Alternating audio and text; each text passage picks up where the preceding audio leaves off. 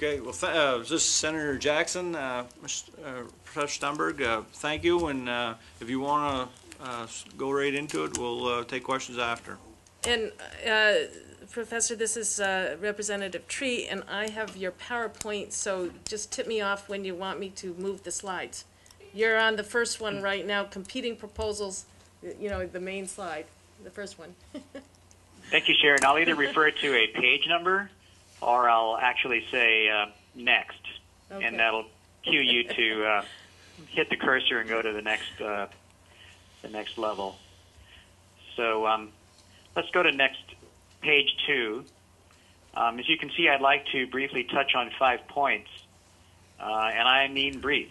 So let me race ahead and talk about the first thing, which is to very succinctly describe how it is that the TPPA, the Trans-Pacific Partnership Agreement, might threaten tobacco measures.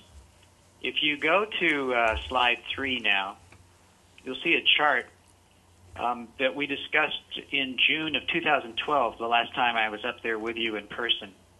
So for those of you who are at that hearing, we discussed this chart at some length. The left-hand column lists different clusters of tobacco control measures. These are requirements that countries must adopt in order to comply with their treaty obligations under the first Global Health Treaty, the Framework Convention on Tobacco Control.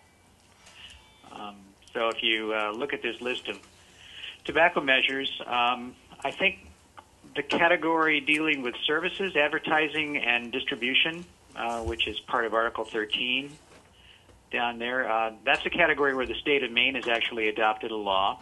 For example, Maine, in Chapter 22 of the Maine Revised Statutes, prohibits sales of certain cigars that include flavoring. This is a parallel law to match the federal government's ban on flavored cigarettes. This one in Maine applies to flavored cigars. So that's what I'm talking about when I'm referring to specific tobacco control measures that would ban certain kinds of tobacco-related services. The column on the right shows you examples of different kinds of trade rules that are introduced in the Trans-Pacific Partnership Agreement based on chapters that have either been leaked or chapters that we assume will be replicated from existing U.S. free trade agreements into the TPPA. So again, let's just take one example without going through this whole chart. One of those rules is it's a so-called market access rule on services, and to translate the legal jargon, that means that countries may not adopt quantitative limits on services, and that prohibition has been interpreted at the World Trade Organization to mean that you could not adopt a quota of 0 on a service. In other words, you cannot ban a service or even part of one. So when a government adopts a ban on a certain kinds of advertising or a ban on a certain kind of retail or wholesale distribution service, that's the kind of law that this trade rule prohibits. Is that making sense so far? So if the trade rule prohibits the kind of law that Maine has already adopted, the only way to be consistent with the trade agreement is to fit into a series of fairly complicated exceptions that are designed to protect public health, which we'll talk about in just a minute. But that's an example of how a trade rule can be in conflict with laws that regulate tobacco distribution. Let's go to slide 4 now. Here's a different view. The purpose of this slide is just to give you a sense of how trade agreements are designed so that certain chapters match up with certain types of national laws or state laws and regulations.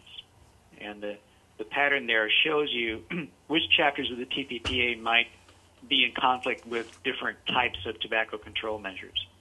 I'm not going to dwell on this any longer because I'd like to jump right into describing to you on slide 5 the proposal that the United States government introduced in the trade negotiations just 2 weeks ago. Excuse me just for a second.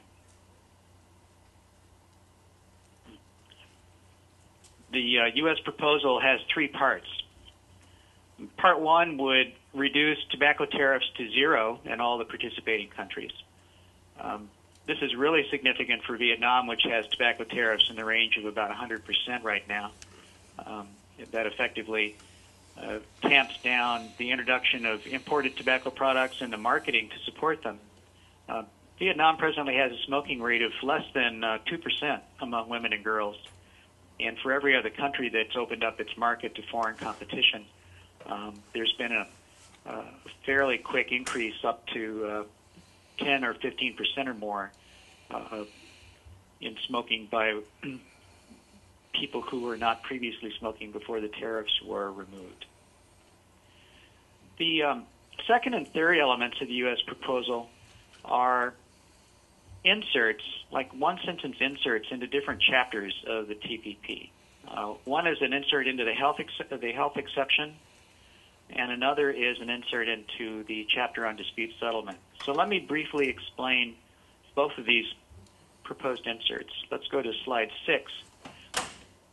Based on public reporting, the U.S. proposal is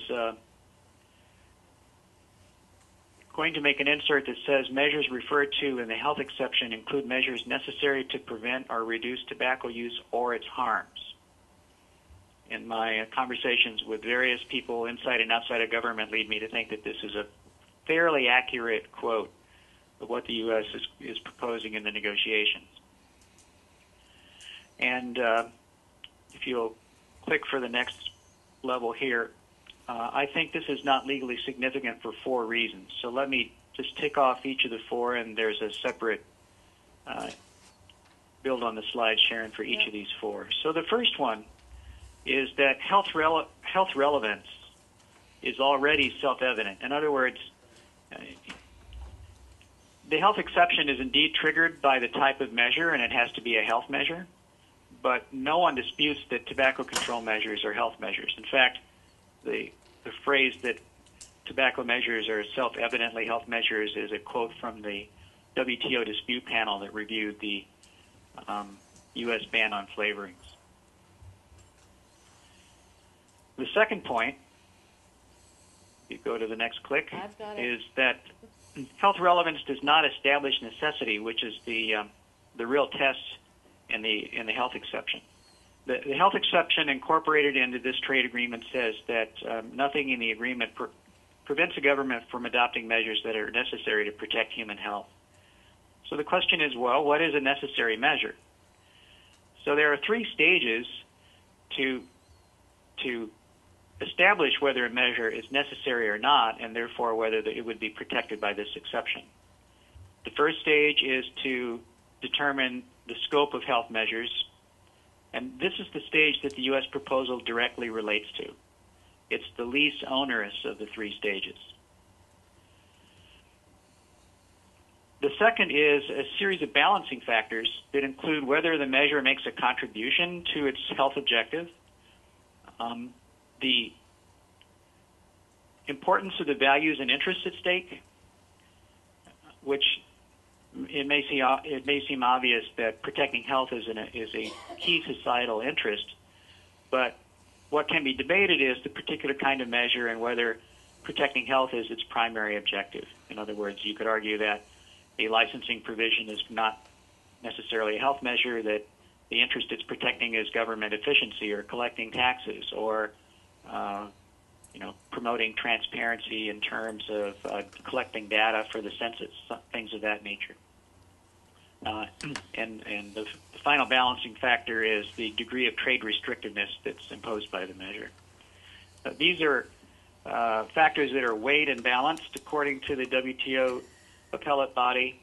And then if on balance the conclusion is that a measure is necessary, that's called a prima facie case. And then it goes from there to the third stage of analysis, which is whether there are less trade restrictive alternatives that are available. And then depending on the answer to that question, there's a conclusion as to whether you pass muster under the necessity test.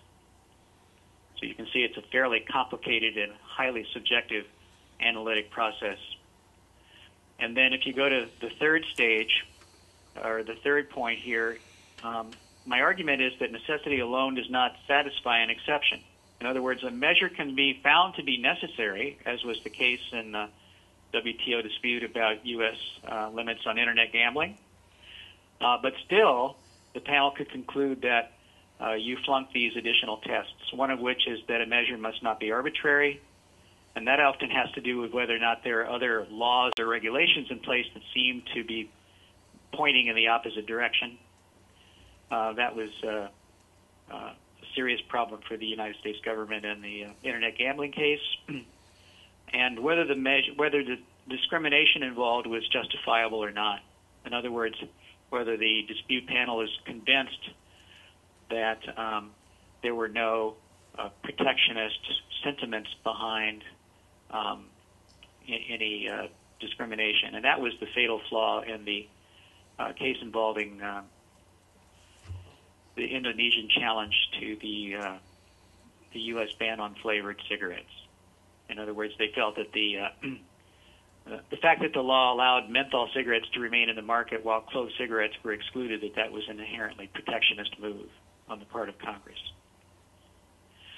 So I say for last, the fourth reason that the U.S. proposal is not significant, the most important reason, which is that even if all these other elements of the general exception are satisfied, the general exceptions do not cover investor rights. And it's foreign investor rights that pose the greatest threat to tobacco control measures, because private companies can bring these disputes at their own discretion. They do not have to go through governments.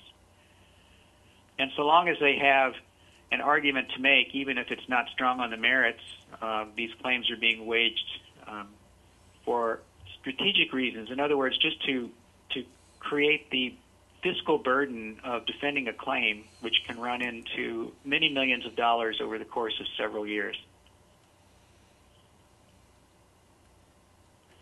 Let's move on to slide 7. Now that I've gone through the first part of the U.S. proposal. The second part of the proposal would insert a sentence into the chapter on dispute settlement. And based on public reporting, we think it reads something like this. Before a party initiates a challenge through TPP dispute settlement to another party's tobacco regulatory measure, the health authorities or the concerned parties shall meet to discuss the measure. So it mandates consultation by health authorities. If you'll click on to the next build, it's the point is that I think that this part of the U.S. proposal is likewise not legally significant for a couple of reasons. Let's go to the first one.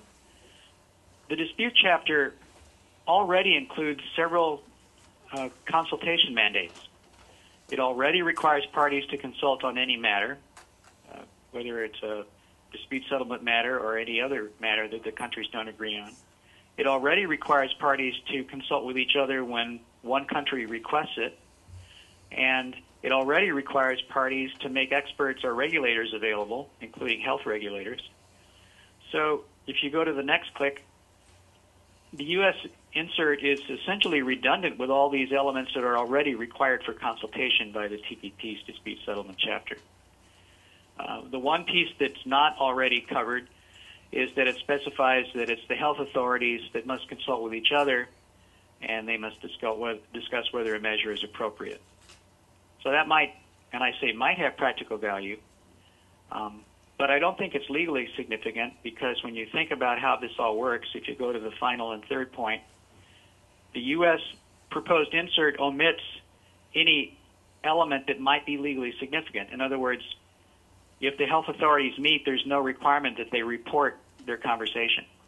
Did they agree or did they not agree? So there's no transparency about this process, and no one would ever know whether they got together and simply went through a staged recitation of their positions or whether they actually had a meaningful conversation. And then even in the instance where they might actually agree on the appropriateness of a tobacco control measure, their agreement would have no bearing on the dispute. In other words, it would not result in greater deference to the law. There would be no presumption in favor of the law. And they would have no ability to block a dispute even if they agreed that the measure was appropriate. So let's go to slide 8 and compare, in summary now, how the U.S. inserts compare to Malaysia's carve-out. Point one is that the U.S. health insert relies on the health exception. And as I explained it to you, there are 4 stages of litigation you have to go through to use this exception, and they have 6 tests and balances. It's a very complicated litigation process, and it costs many millions of dollars that countries have to bear in litigation expenses. And 80% of the time, countries have to pay these expenses on their own. Even when they are successful in getting a case dismissed, they are not able to shift these costs to the party bringing the case. If you go to the next point, as I explained before, the U.S. consultation insert on, the U.S. insert on consultation is redundant. It does nothing to limit litigation. And by contrast, the purpose of a carve-out as proposed by Malaysia is to avoid litigation. A simple carve-out excludes a certain class of measures, so it leaves little to litigate. And even if there are some questions that have to be litigated, they're decided at the very beginning of a dispute. And to give you a sense of what a carve-out might look like, here's an example. The first phrase simply says, this agreement does not apply to something. That's the language of exclusion. And the final phrase says, it does not apply to measures as applied to tobacco. In other words, it's defining a scope of measures to carve out of the agreement by reference to what they regulate or what they relate to. There are a number of ways you could phrase this or fine-tune it, depending on exactly what you want to carve out. So I guess I would summarize my point about the current U.S. proposal by saying that it's being offered as something that supposedly has value in protecting tobacco control measures, but it really adds nothing to the existing health exception, and it adds very little to the existing provisions on consultation. The carve-out, on the other hand, is a robust safeguard that would go a long way toward avoiding litigation completely. And I guess I can pause there to see if there are any questions. Any questions? We're really butting up against time here, but any questions? Seeing none? Thank you very much, Mr. Stumberg. That's very informative. Appreciate it very much. Before I sign off, let me just say that in the handout you have, I have one additional page which reminds you of what we discussed last summer in terms of the previous U.S. proposal. There is some confusion now with folks seeing the weakness of the current U.S. proposal, and they are remembering that the previous position of the United States also purported to be a safe harbor for tobacco regulations. And so on that page, I list for you the 5 reasons why the previous proposal from the United States was a weak one. And I'll leave it at that. Well, thank you, sir. I'm sorry. I probably should have scheduled a little more time, but I really appreciate your time tonight.